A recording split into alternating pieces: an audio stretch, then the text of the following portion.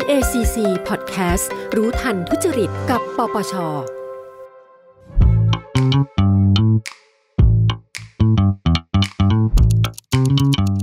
อย่าล้อเล่นกับระบบยื่นบัญชีหนี้สินและทรัพย์สินต้องจริงใจไม่ไก่กา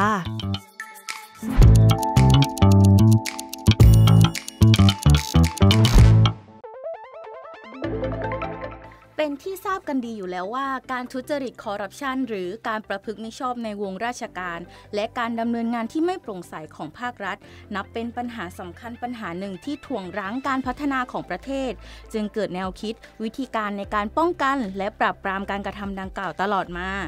และทุกคนคะทราบกันหรือไม่ว่านับตั้งแต่สมัยกรุงศรีอยุธยามีกฎหมายที่ชื่อว่าพระอัยการอาญาหลวงพุทธศักราช 1895 ได้กำหนดบทลงโทษข้าราชการที่กระทำการทุจริตประพฤติมิชอบไว้10สถานเลยทีเดียวจากโทษหนักที่สุดไปสู่โทษเบาที่สุดถ้าได้ไปอ่านข้อมูลโทษ10สถานว่ามีโทษอะไรบ้างก็จะทราบว่าในอดีตมีการลงโทษหนักหนาสาหัสเอาการเลยทีเดียวถ้าหนักสุดก็คือฟันคอ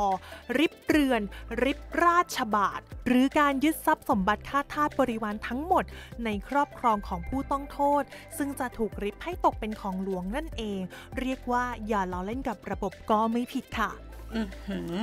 ก็บทลงโทษนี้หนักมาตั้งแต่สมัยกรุงศรีอยุธยาเลยนะคะเนี่ยหลักฐานเหล่านี้บอกเราได้ว่าการทุจริตคอร์รัปชันไม่ใช่เรื่องเล็กน้อยค่ะยังมีกฎหมายอีกหลายฉบับที่ถูกบัญญัติขึ้นเพื่อใช้เป็นมาตรการป้องปราบการทุจริตและประพฤติมิชอบของภาครัฐการแสดงบัญชีรายการทรัพย์สินและหนี้สินก็เป็นมาตรการหนึ่งตามแนวคิดการตรวจสอบการใช้อำนาจรัฐนั่นเองค่ะเราก็ได้ยินกันบ่อยๆนะคะเรื่องเกี่ยวกับการยื่นบัญชีทรัพย์สินและหนี้สินบางคนยื่นครบเรียบร้อยก็ไม่มีอะไรแต่บางคนไม่ใช่อย่างนั้นสิคะจงใจยื่นขาดไม่ครบถ้วนใช้กลโกงสารพัดเพื่อปกปิดบัญชีทรัพย์สินหนี้สินหรือแจ้งเท็จซะอย่างนั้นแล้วจะเหลือหรอคะไม่น่าเหลือนะคะเพราะการยื่นแสดงบัญชีรายการทรัพย์สินและหนี้สินเป็นมาตรการหนึ่งในการตรวจสอบป้องกันการช่อราษฎร์บังหลวงได้ค่ะแล้วจริงๆคือใครต้องมีหน้าที่ยื่นแสดงบัญชีรายการทรัพย์สินและหนี้สินบ้างล่ะคะคำตอบก็คือรัฐธรรมนูญแห่งราชอาณาจักรไทยพุทธศักราช 2560 และพระราชบัญญัติประกอบรัฐธรรมนูญว่าด้วยการป้องกันและปราบปรามการทุจริตแห่งชาติพุทธศักราช 2561 ได้ให้อำนาจคณะกรรมการปปช.ในการกำหนดตำแหน่งสำหรับผู้ที่มีหน้าที่ยื่นบัญชีทรัพย์สินและหนี้สินต่อคณะกรรมการปปช.ทั้งในส่วนของผู้ดำรงตำแหน่งทางการเมืองเจ้าหน้าที่ของรัฐนักการเมืองท้องถิ่นให้ยื่นแสดงบัญชีรายการทรัพย์สินและหนี้สินของตนเองรวมถึงคู่สมรสที่ขยายความรวมถึงการอยู่กินฉันสามีภรรยาและบุตรที่ยังไม่ได้บรรลุนิติภาวะด้วยค่ะโดยต้องยื่นพร้อมหลักฐานแสดงความมีอยู่จริงของทรัพย์สินและหนี้สินและให้มีการตรวจสอบความถูกต้องความมีอยู่จริงความเปลี่ยนแปลงของทรัพย์สินและเปิดเผยผลการตรวจสอบว่าผิดปกติหรือไม่รวมทั้งเปิดเผยบัญชีทรัพย์สินและหนี้สินของผู้ดำรงตำแหน่งทางการเมืองเจ้าหน้าที่รัฐระดับสูงนักการเมืองส่วนท้องถิ่นจริงๆแล้วการยื่นบัญชีทรัพย์สินและหนี้สินของประเทศไทยตั้งแต่อดีตจนถึงวันนี้มีพัฒนาการเปลี่ยนแปลงไปมากน้อยแค่ไหนคะเชื่อว่าจริงๆเราต้องมีการตรวจสอบที่รัดกุมขึ้นกว่าแต่ก่อนมากๆเลยใช่ไหมคิดว่าเป็นการปรับเปลี่ยนให้เข้ากับยุคสมัยด้วยค่ะและมีกลไกการตรวจพิสูจน์หลักฐานต่างๆมากขึ้นกว่าเดิมเปิดเผยข้อมูลให้สาธารณชนรับทราบได้มากยิ่งขึ้นกว่าแต่ก่อนสำหรับในยุคปัจจุบันการยื่นบัญชีทรัพย์สินและหนี้สินพัฒนาการที่สำคัญก็นับได้ตั้งแต่ปีพุทธศักราช 2540 ถึงพุทธศักราช 2560 มีดังนี้ค่ะ 1. ขยายความคำว่าคู่สมรสให้รวมถึงการอยู่กินฉันสามีภรรยา 2. ให้ยื่นพร้อมหลักฐานพิสูจน์ความมีอยู่จริง 3. ตรวจสอบความเปลี่ยนแปลงของทรัพย์สินและเปิดเผยผลการตรวจสอบว่าผิดปกติหรือไม่ 4. เปิดเผยบัญชีทรัพย์สินและหนี้สินให้สาธารณชนรับทราบเพิ่มมากขึ้น 5. ให้เจ้าหน้าที่รัฐไม่ต้องยื่นบัญชีทรัพย์สินและหนี้สินต่อคณะกรรมการปปช.ให้ยื่นบัญชีทรัพย์สินและหนี้สินต่อหัวหน้าส่วนราชการตามที่กำหนดในพระราชกฤษฎีกาซึ่งปัจจุบันยังไม่มีกำหนดให้ยื่นค่ะเอาจริงๆก็ยังมีคำถามอยู่ข้อนึงคืออยากขอให้ผลสนับสนุนหน่อยละกันว่าทำไมต้องยื่นแล้วจะได้อะไรที่สำคัญยื่นแล้วจะช่วยป้องกันการทุจริตได้จริงๆหรือเปล่าเดี๋ยวเรามาลองฟังเหตุผลกันดูนะคะว่าการยื่นบัญชีทรัพย์สินและหนี้สินมีเหตุผลหลัก2ประการดังนี้ค่ะ 1. การยื่นบัญชีทรัพย์สินและหนี้สินเป็นมาตรการในเชิงป้องกันนั่นก็คือป้องกันการทุจริตเพราะการยื่นบัญชีทรัพย์สินและหนี้สินเป็นกลไกสำคัญในการตรวจสอบการใช้อำนาจของผู้ยื่นบัญชีโดยเปรียบเสมือนการถ่ายรูปทรัพย์สินของผู้ยื่นบัญชีไว้เป็นหลักฐานณช่วงเวลานั้นที่ดำรงตำแหน่งเมื่อพ้นจากตำแหน่งแล้วสามารถนำมาเปรียบเทียบกับบัญชีที่ยื่นไว้ก่อนหน้านี้ว่ามีการเปลี่ยนแปลงไปอย่างไรหากพบว่ามีทรัพย์สินที่เพิ่มขึ้นผิดปกติคณะกรรมการป้องกันและปราบปรามการทุจริตแห่งชาติหรือปปช.จะตรวจสอบที่มาของทรัพย์สินนั้นว่าได้มาโดยชอบด้วยกฎหมายหรือไม่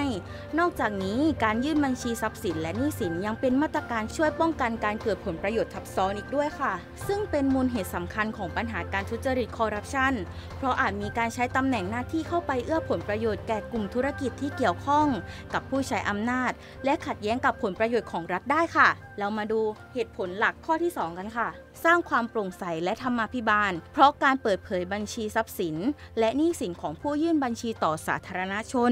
ช่วยให้ประชาชนสามารถตรวจสอบความร่ำรวยของผู้ยื่นบัญชีก่อนและหลังดำรงตำแหน่งค่ะประชาชนสามารถวิเคราะห์ได้ว่าทรัพย์สินของผู้ที่ยื่นมานั้นมาจากรายได้ที่สุจริตหรือไม่ค่ะ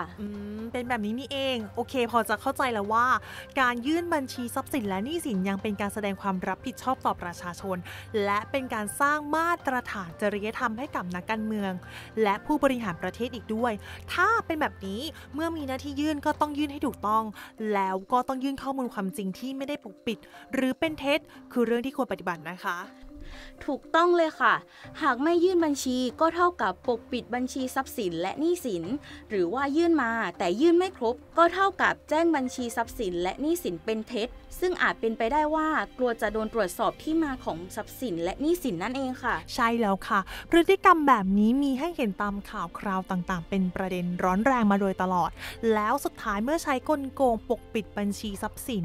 หนี้สินหรือแจ้งเท็จทางลงของคนเหล่านี้ก็มักไม่ได้สวยงามหรือโรยด้วยกลีบกุหลาบแต่มักกลายเป็นหนังเศร้าคลอน้ำตาตามๆกันไปค่ะใช่แล้วค่ะ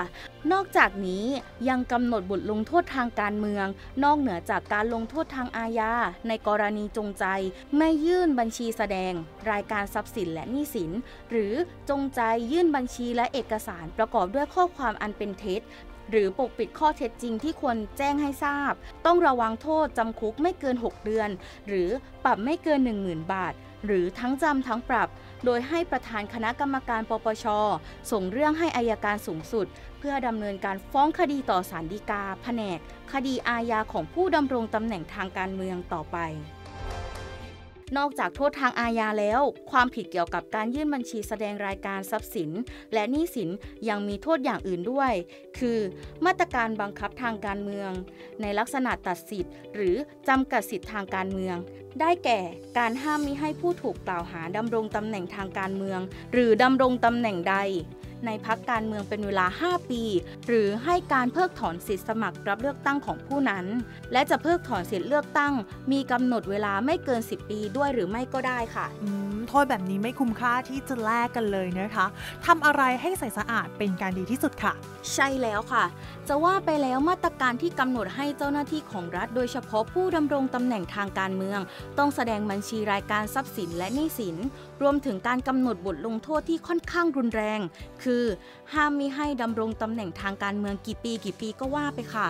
ล้วนเป็นมาตรการที่เป็นผลมาจากความต้องการปฏิรูปทางการเมืองแก้ไขปัญหาการดำเนินงานที่ไม่โปร่งใสของผู้ดำรงตำแหน่งต่างๆทางการเมืองคาดหวังให้เกิดการตระหนักและมีความรับผิดชอบในการดำเนินงานของภาครัฐมากขึ้น